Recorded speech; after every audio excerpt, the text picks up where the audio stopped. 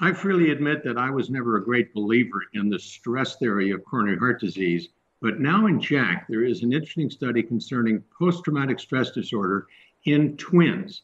What they did was take twins from the Vietnam area and studied those that had or did not have the diagnosis of PTSD, and then looked at the incidence of coronary disease.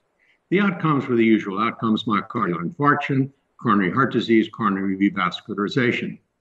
It turns out that patients who had the diagnosis of post-traumatic stress disorder had more than double the incidence of coronary heart disease in their follow-up, at almost 23% compared to 9%.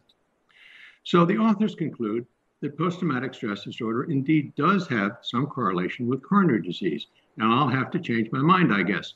But as I think about it, there are other things that go along with PTSD that also are the usual risk factors for coronary disease: hypertension, cigarette smoking, hyperlipidemia, and an increase in inflammatory markers. All of these, of course, can contribute to coronary disease, but PTSD seems associated with that as well. So I'm going to have to change my mind and look out for stress in your patients. I'm Peter Block for CardioSource.